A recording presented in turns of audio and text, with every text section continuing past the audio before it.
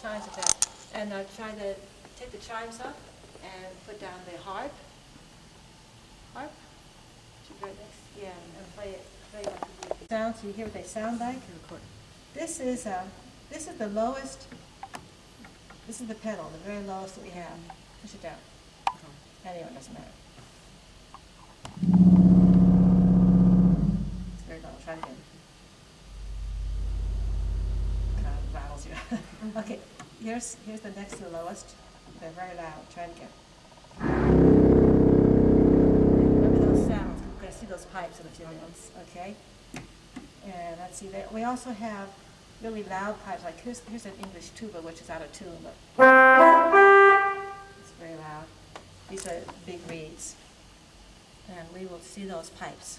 Do you have any questions about this instrument? No. Okay. Learned a lot. Yeah. These buttons program like if you push down a button, it moves down certain things. Yeah. Okay. And then you can just set it. Just like if you want to set whatever you. If I want to have all these things down, I just hit a button and it sets them. What are you supposed to do? Okay, those buttons are part of the MIDI system. Yeah. And if I would have this, there's another little box up here, which is not, yeah, it's, in order to move this, I have to plug in the whole system, the sound system. But I push these buttons and you can set, so it says set, like a sound like a violin or a trumpet or something like that. We need to upgrade this. We have good violin sounds and some good harpsichord sounds, but the trumpet sounds don't sound like trumpets, so I need to get some of the better ones. Anything else? This instrument has a memory, has 99 memories on here, and that means that if I see what says 5. Okay, if you move that up to 6.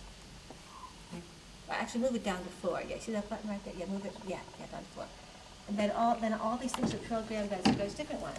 Before, remember, it was a very soft one on the number 3, and it's not soft. I use this for weddings a lot. That kind of thing. Okay, so put it back on 5 though, because 5 is what I use mostly for the hymns. Okay. Okay, so hit the cancel. Now, one more thing. See these pedals down here? Okay. They will shut like little valves. They're not valves. I can't think of the name of it. But if you shut them, They're shutters. they're shutters. Yeah. They just move them. Go ahead and shut the other ones down. Yeah, you can hear them. And then it makes it softer. Whatever you play on it, it's going to be softer. See? Okay. I'm going to open it up now. Push this. I'm on the swell. No, close the swell. Yeah, Here? Yeah, close it up. Hear the difference? Now open it. It just blocks the sound, so it doesn't. So when you turn off the organ, though, you always want to have them open. So open them up, all of them. Yeah, because we want the air to circulate. And this one? Now that's the crescendo. Maybe that's the one that adds all the extra sounds. Yeah. Okay. So we good to go? And we have all the. Only you can program it with your feet. See? Yeah. In case your hands are busy, you can push this with your feet instead of pushing the buttons. Can you hit that one more time so I can see the buttons go? That's amazing. That's neat, huh? Wow, it's very complicated. It is. Here it is closed up. Okay, what we're going to do now is we're going to see those pipes that we just played. They got struck by lightning. So now they have a thing that if it ever gets struck again, it just blows out this one little card and it only would cost $200 versus $70. So you said every wire is connected to a pipe. To a pipe. Did you hear her? It cost $70,000 to fix this. Wow. That is something. This organ's worth about $250,000. Wow. But each pipe is worth, I mean, some of those pipes up there are worth a couple thousand each. Wooden steps you have to crawl up to, and there's a room, and there's a couple of ranks of organ pipes up there. And that's what, when I heard the echo, that was because it's. Can you hit that again, please? That's so we have airflow. Yeah, that needs it because If it gets too hot, it blows hot air up the pipes, and then the pipes, of course, hot air will make pipes either shrink or expand. I forget which it is now, but it gets really out of tune. Wow. So this, take Did a you look catch at this. that, Nick? Did you write it Yeah. down, like if it gets too hot, it gets out of tune? Okay. Wow. That, when you turn on the organ, you hear this big, that's that thing. And it pushes the air up, and all that air goes up in that big pipe, and then it spreads out to other places all throughout there.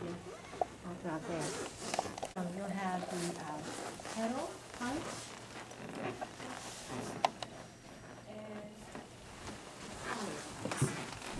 And these big ones, you see that real loud sound you hear? That was electronic. These are the only two electronic pipes we have, 32-foot ones, because we don't have 32 feet up there to put a pipe. This is a 16-foot pipe. And the 8-foot pipes, I'll get out of your way here so you can take a look at Right. and see. They go by 16 feet, 8 feet, 4 feet, 2 feet, 1. And it all depends on how big they are. Look how much down the thing. You see it there? The wooden ones are the reeds, and the metal ones, you can see behind you here, these are the flute ones. Wow. And you will also see that there are, this is some of the electronic stuff that they have. There's more pipes in here. Wow. And you can see that this is one of those big blowers there. They have to have those stones so it doesn't blow away, so it doesn't shake too much. You could climb up that ladder a little bit and take a look at those pipes. Behind you in the top.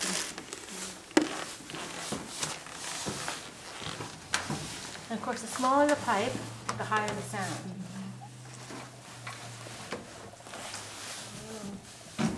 How many pipes are there, do you know? 2,831. That's, we'll have it on tape, we can let it. You are taking And it? yeah, Did I you got get that, 2,831. It's recording now, man. And we made it softer and all the others there.